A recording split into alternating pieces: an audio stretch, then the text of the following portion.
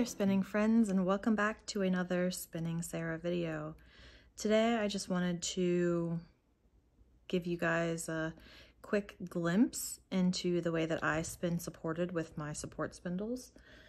Today I'm going to be spinning some Woodland Pixie bats.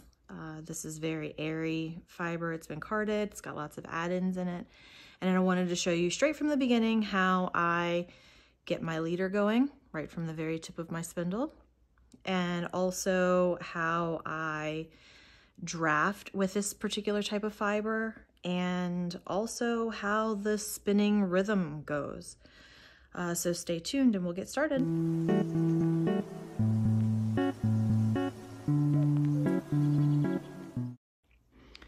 All right, friends, so here's what we do. We take our fiber and we kind of just fluff out the end a little bit so it's really transparent. I'm sure you guys can see straight through this.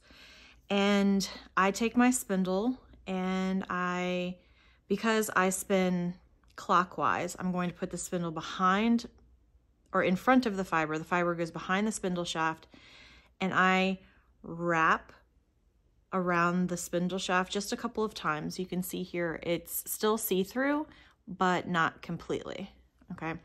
And then from there, I draft a little bit and then insert some twist manually. I don't really, I do flick the spindle, but it's not very hard. So it's just really quick little bursts to get myself a little distance away from the tip of the spindle,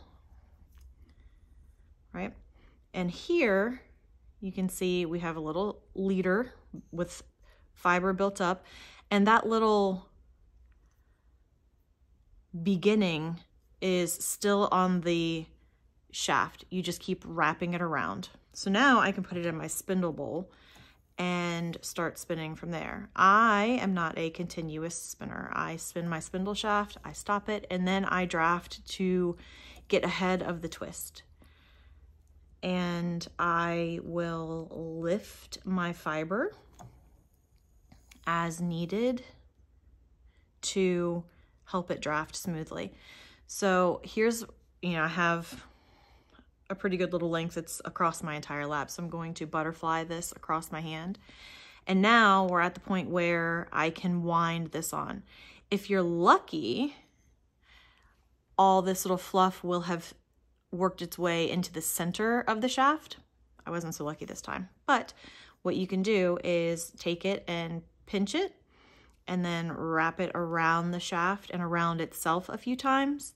And now your leader's anchored. I'm pulling on it and it's not going anywhere, and you can just wind on the shaft to continue. All right, so here's where I'm going to show you guys really closely how I draft when I spin supported.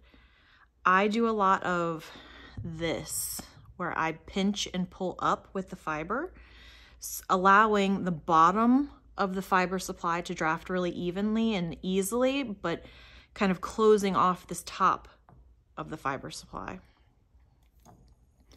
Often I'm opening and closing my fingers, so I will do this to let more fibers through. And I never have my spindle spinning for very, very long because I don't want a ton of twist building up in the fibers. And like I've said before in my other spinning videos, I draft just past the pull apart stage. So when you get to the point where when you pull on your thread or on your single and it wants to draft, that's where you know that you should stop and then give it a quick flick. And now you have a good little spot where you can collapse your thread. It will ply back on itself. And you know you have enough twist when you can easily pull off the ply back. So easily let go on the ply back. And when you bounce your thread a little bit, not very hard because it'll break, but if you bounce it a little bit, it doesn't want to draft. Then you wind on your spindle. And keep going.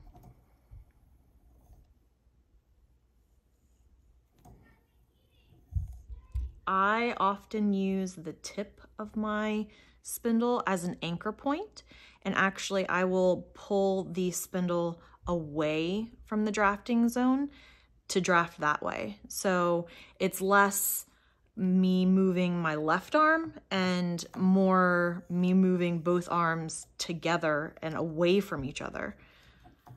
So it's almost as if they were magnets. My left hand controlling how thick or how much fiber gets into the twist, and my right hand moving away from the fiber supply and providing the twist.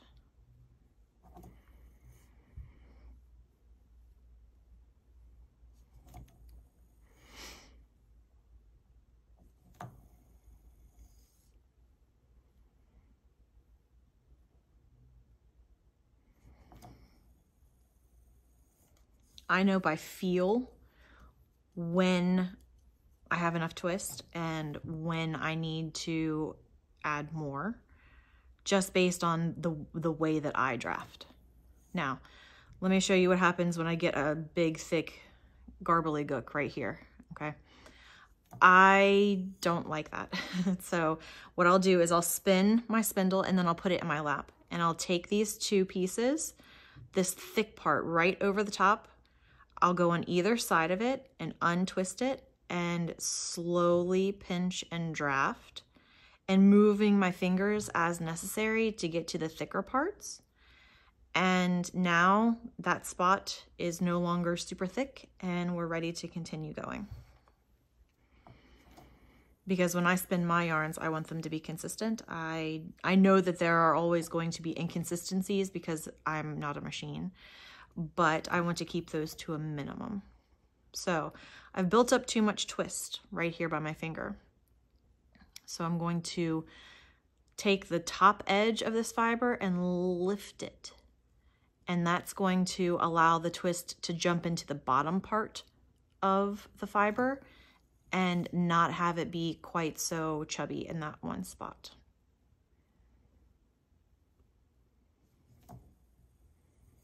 And if you guys have been with me for very long, you know that I am a big advocate for building a stable cop, because I wrote an article about that for Ply Magazine.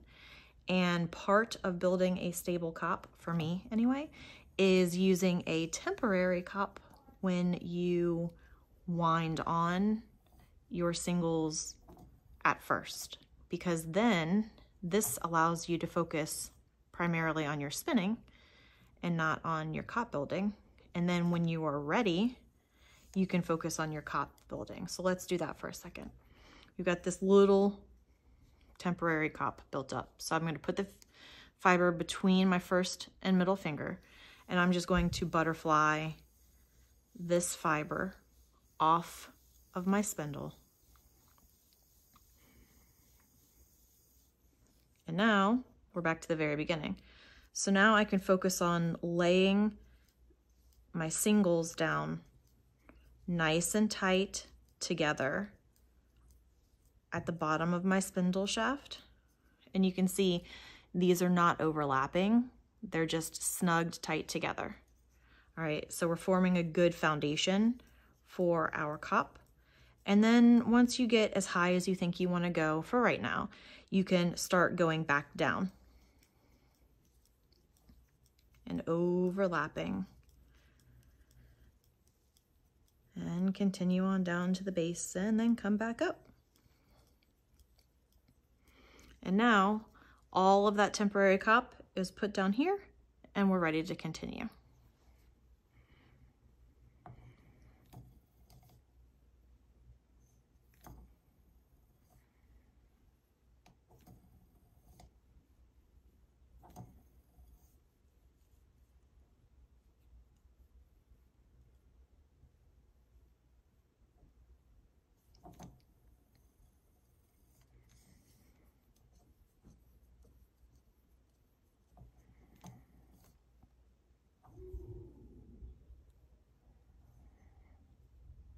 So right there, I got a little more twist in my fiber supply than I wanted to. So I just untwisted. So like you're twisting off a bottle cap, and getting rid of some of that extra twist so I could draft the single easily and continue on.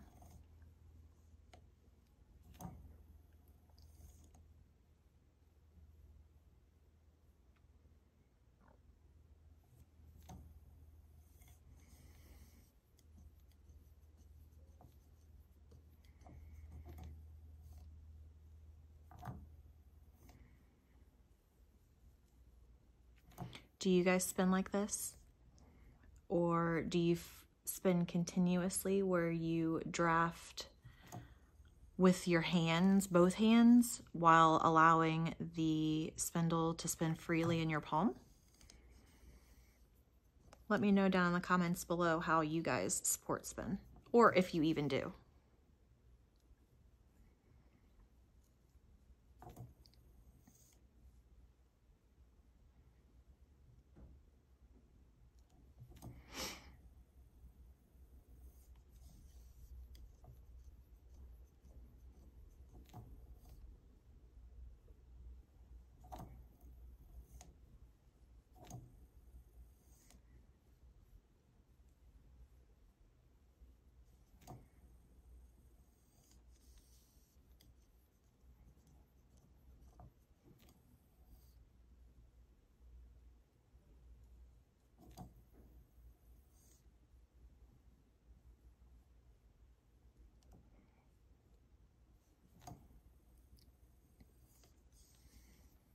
I keep my singles consistent by watching the drafting area, and if I see it's getting too thin or too thick, I make adjustments at that point.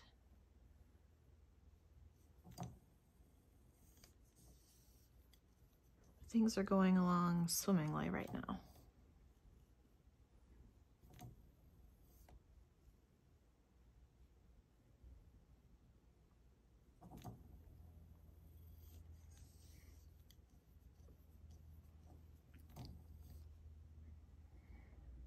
So my fiber got all twisted right here and I didn't like it. So I just untwisted it because I spin from the bottom and allow things from the top to join in as they want to. And sometimes you just have to turn the whole thing over. So this is a little piece of silk that's all bunched up. And I don't want it all bunched up. So now let's talk about joins. I broke it. This little piece right here, I don't like it. It's not drafting, it's just being chunky. So I'm gonna put it over there. Now I'm going to take my single and put it into my fiber supply pretty far down. And now when I add twist, it's still gonna grab on to my single, but if it doesn't, you can untwist. Just like if I got too much twist in the fiber supply, you can untwist it and draft and allow the fibers to catch. And that will help join everything together. So now you can see right here where this blue and this green have joined and they're kind of spiraling around. That's where my join is. But since this silk is going to spiral around all over the place, you're never going to know that that was a join in my yarn.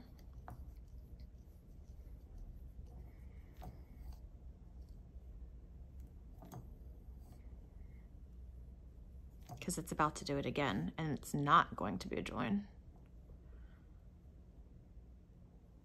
Yeah, that silk just wants to be difficult and chunky. So we're just gonna let it do its thing. It's gonna work out in the ply. Now, let's do another join, okay? Some friends have told me they've had trouble with joins. See how light and fluffy this is? You can clearly see through it. This is where my twist is stopping. So This is my new fiber supply. This is my old fiber supply. When you're support spinning or really doing any kind of spinning, you want your joins to be more fluffy than not, because fluffy equals easy, all right? So you're gonna take these two and you're just gonna lay them together. Now remember, right here is our drafting triangle between my fingers and this point. All right, this is the point where all the twist goes into the fiber. We want the fibers from here and from here to grab at the same time. So we're just gonna lay them on top, give it a little backwards twist and pull it out just a little bit. And then when you start drafting, you can see that I can no longer separate these because the little fluffy ends from my actual fiber supply have caught into the twist, into the drafting triangle. And so now I can just draft like I normally would. And my fiber is none the wiser that it was ever separated.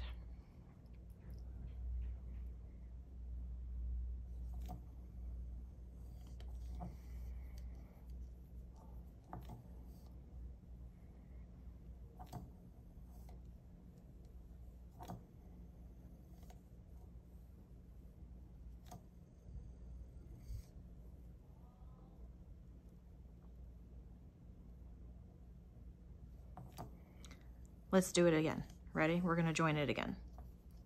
Let me get this wound on. I'm going to, you can see I've got some twist built up because it comes back all the way to here.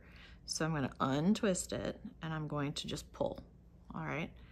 These fibers are part of this up here. These fibers are free to be joined to these down here. So we're just gonna lay them back together, untwist, allow them to catch, and you can do this by hand too.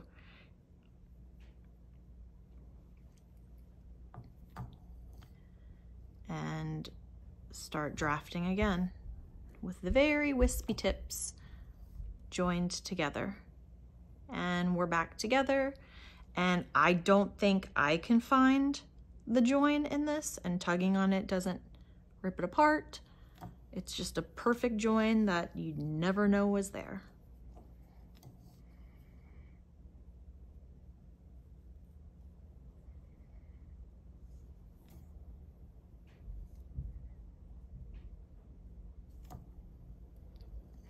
All right, now we've got another baby cop. So we're gonna butterfly this one off again. And we're gonna focus on building our stable, permanent cop. All right, so here we go. Up, pretty close together. Don't go all the way to the top. See, I'm stopping right here where this darker green is.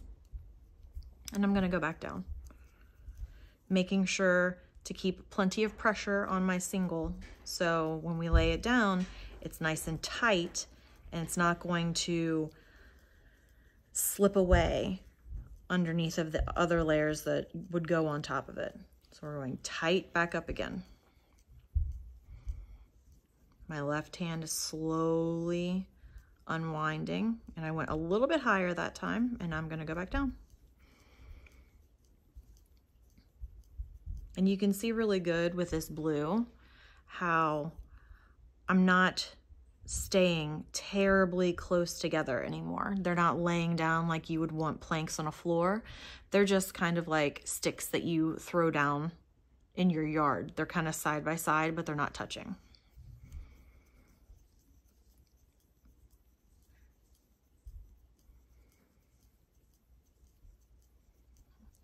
And now we're ready to go again.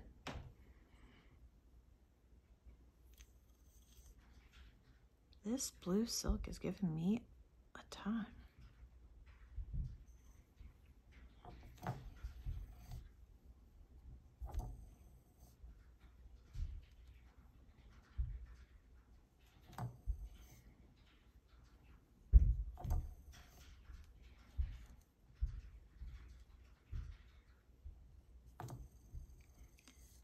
And that is it. You just keep going, keep picking up the yarn, or picking up the fiber to make drafting easier, and keep adding twist, and that's it.